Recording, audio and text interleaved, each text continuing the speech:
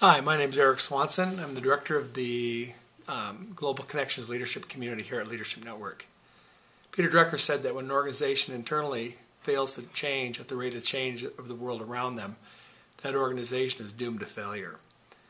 And that's how I feel about global missions today.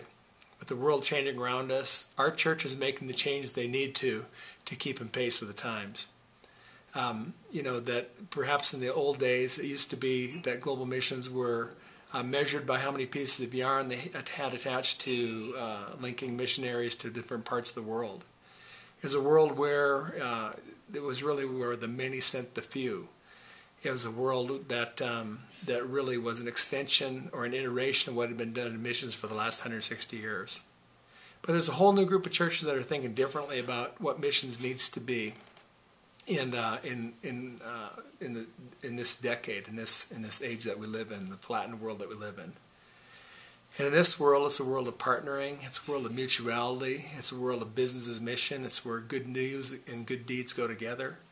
It's a world of cities, it's about focus on a few places and doing things really well. On February 22nd of 2011, I'll be launching my second group of the Global Connections Leadership Community. The first one's been fantastic. And if this is what you find yourself thinking about, how can we make those changes? How can we live out and learn from other churches that are innovating in these different areas? Then just contact me at Leadership Network. Get on the website, leadnet.org, and poke around there and you'll see how to register for this community. Or email me at eric.swanson@leadnet.org.